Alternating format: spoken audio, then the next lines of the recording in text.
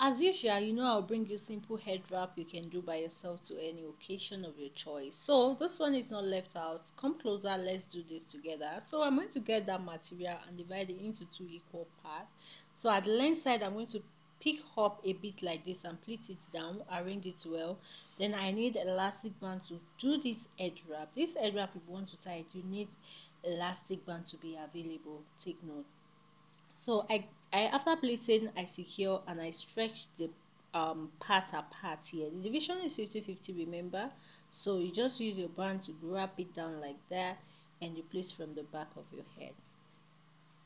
So once you are done and placing it from the back, you're going to grab all the grabbables and you direct it towards the front. Okay, direct everything towards the front neatly and beautifully. Okay, so after directing towards the front, you need to secure it with another set of elastic band. I normally use two in case it's loosened up, so I think two should be okay. So I put two together to secure it. So after securing everything at the front with elastic band, I'm going to have two parts left at the front like this. So I'll work with the first part first by pleating everything down like this. After the pleating is done, I'm going to just fold it into two equal parts like this and secure with another set of elastic band. So when securing, you can notice that we still have a little part left down here. Then we find a way to secure it neatly beside the pleated part.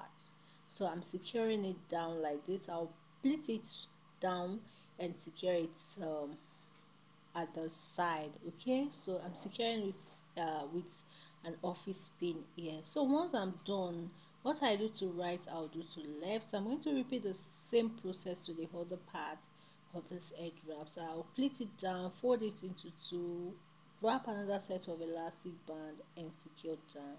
The remaining part, which is the excess, I'm going to lay it flat like I did to other parts. Okay, so I'm going to arrange it as well and secure. So guys, after securing, we move to the next stage, guys. So the next thing is going to be dip my hands into that pleated part, stretch it out and find a way to secure it with an office pin.